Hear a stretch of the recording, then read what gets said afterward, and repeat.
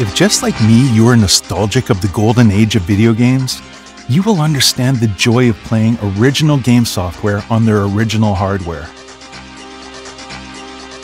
It's a magical feeling, an experience like no other, a trip to another world.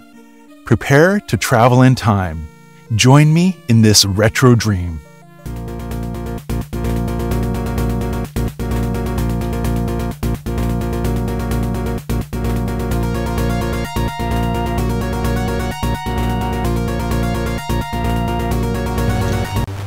Of course, you can always use an emulator to play any retro game. It's already a wonderful experience, but it's an incomplete one. If your aim is to try something you didn't play before, if you're from a younger generation and want to discover old games, then it doesn't really matter whether you play through an emulator or on the original environment. But if your goal is to retrieve the look and feel, then nothing can replace original devices. It's the same when you want to read a book that was always dear to you. What you want to experience is not only the purely intellectual satisfaction of the story, but also the look and the feel of the book itself that was your faithful companion through all these years. Its cover, its paper, its sweet imperfections. New books with glossy covers and neat printing on white paper are good, but I prefer old books even more, with their reassuringly used covers, their yellowing pages, and imperfectly printed letters.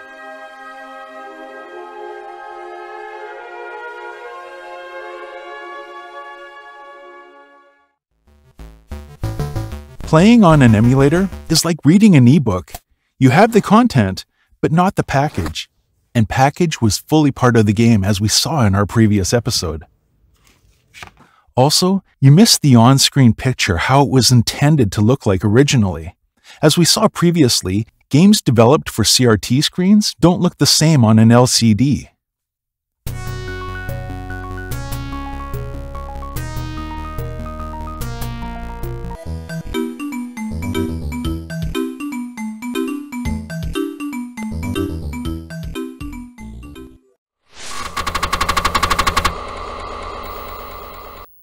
Then you miss the original input devices. It's not the same using a 35-year-old mouse as a modern one. It's not the same using some generic nameless gamepad as the infamous Navigator joystick. And finally, you miss the loading sequence. Your good old computer valiantly trying to read a tricky magnetic tape or disc. The noise of its drive fighting with uncertainty, the anxious wait, and your patience rewarded at the end.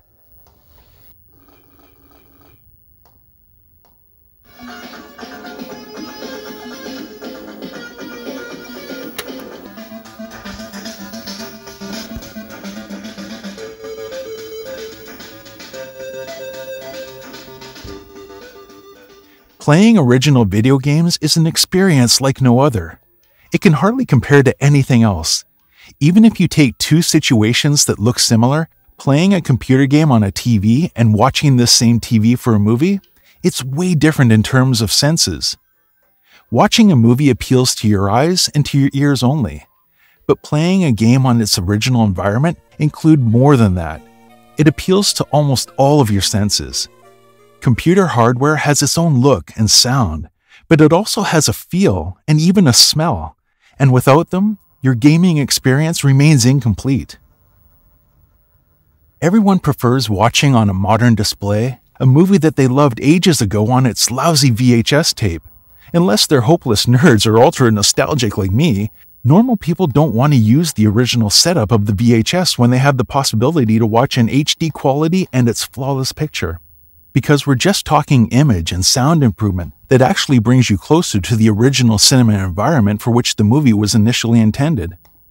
In the case of video games, it's the contrary. Modern emulators take away the original environment. They are not an improvement, but a different way of doing. So, everyone, back to roots.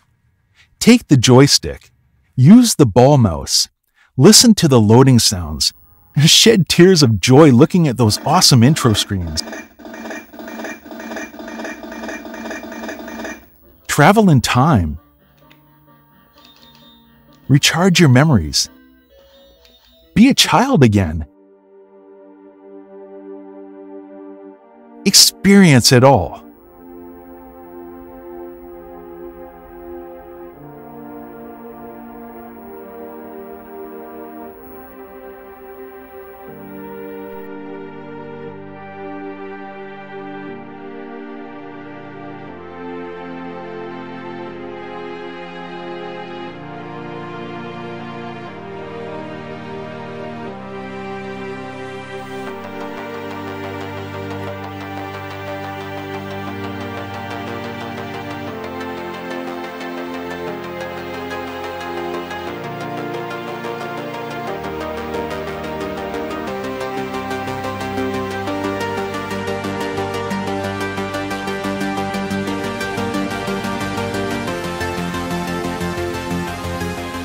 I hope you enjoyed this video.